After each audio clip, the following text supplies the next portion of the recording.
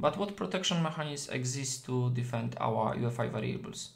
There are multiple protection mechanisms, which we can mainly divide into two sections per attack resistance. There are software attack resistance protection mechanism and hardware attack resistance protection mechanism.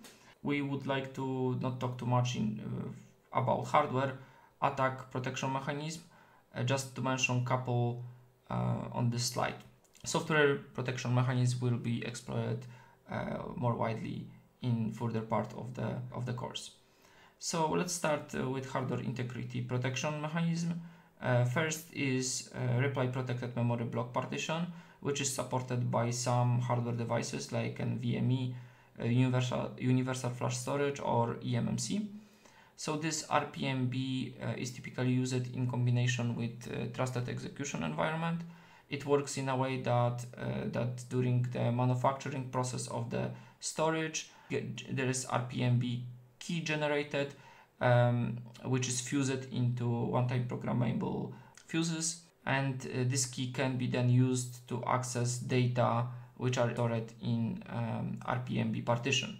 And this key can be used only from the trusted execution environment.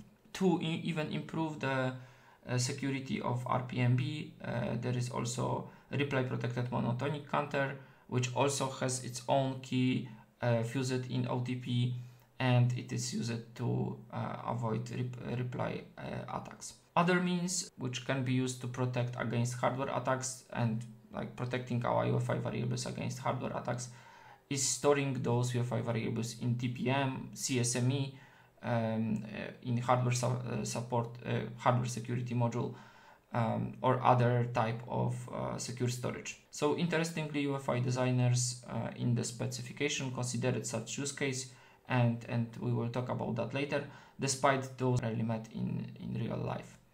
From the availability protection, hardware availability protection mechanism, we have two here. First is atomicity. It is guaranteed by the hardware because NOR flash designs guarantee atomicity of writing 1 byte.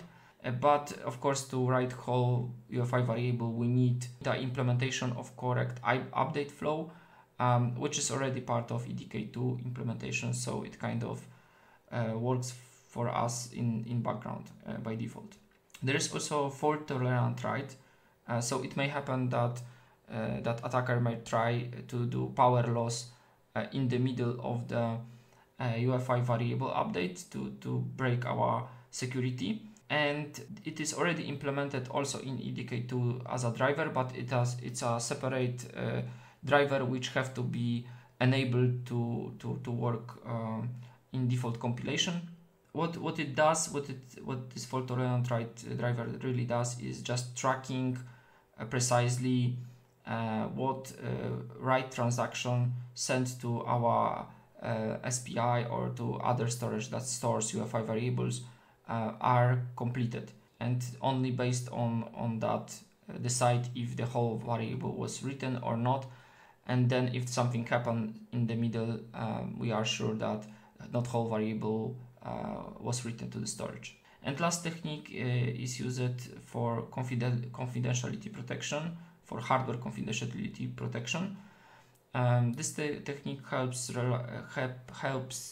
us on not only storing the variables as in case of integrity protection, not only storing in TPM, CSME, or other protected storage, but storing encrypted version of the UEFI variables.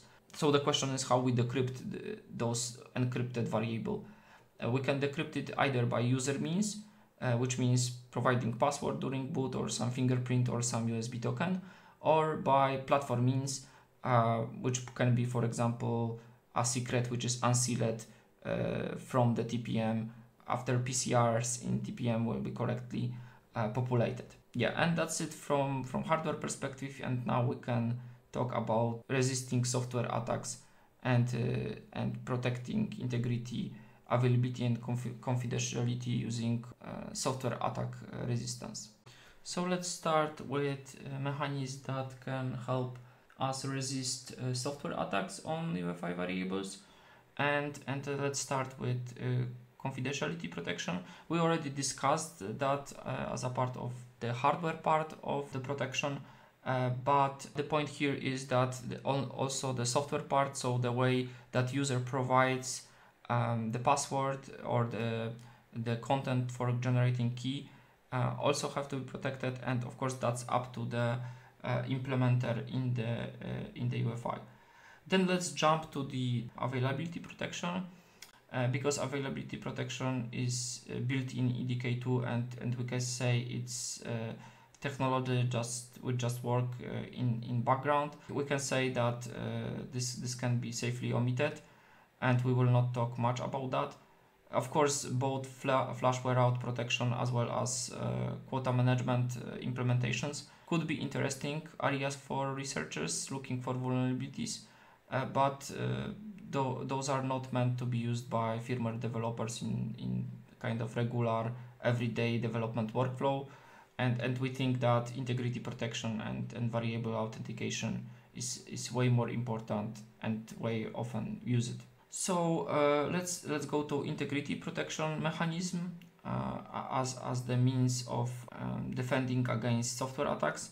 So main and mostly used and most popular and the one which will be widely discussed in this course is variable authentication. This mechanism is for ensuring that entity which calls UEFI runtime services function set variables, which is used for setting and updating the content of the variable, has the authority to really do that operation. There are various authentication mechanisms to prove that, and we will discuss those authentication mechanisms on the next slides.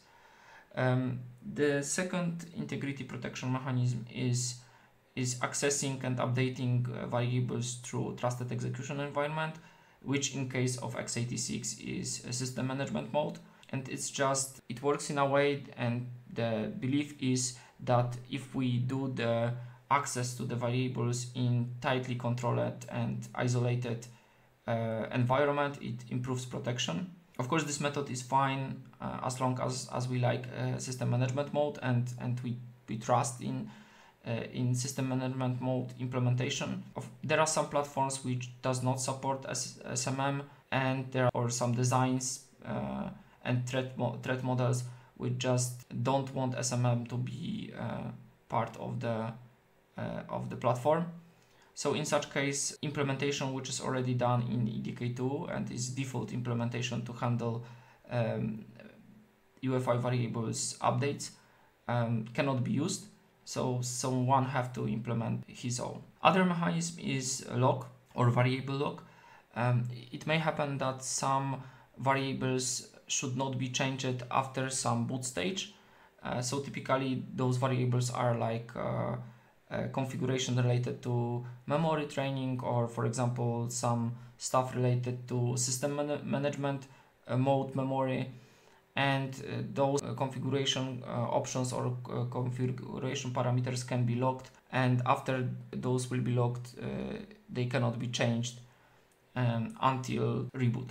Finally, there are also sanity checks. Sanity checks help make sure that variable can get only valid value. Typically, this is done in BIOS setup menu when we go to setup menu and want to set given value, give some data to given variable, and then BIOS setup menu validates if this is correct value, if this is in range, if this is not below minimum or over maximum, and so on. If it is, then it does not allow us update the variable in such way. And in this course, we mostly focusing, as I said, on variable authentication, and we will also talk a little bit about updating variables.